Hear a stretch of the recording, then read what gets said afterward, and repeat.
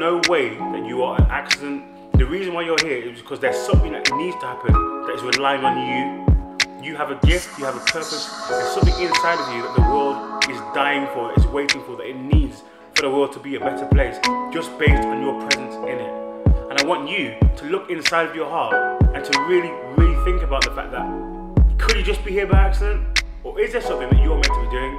And if that's the case, what is it?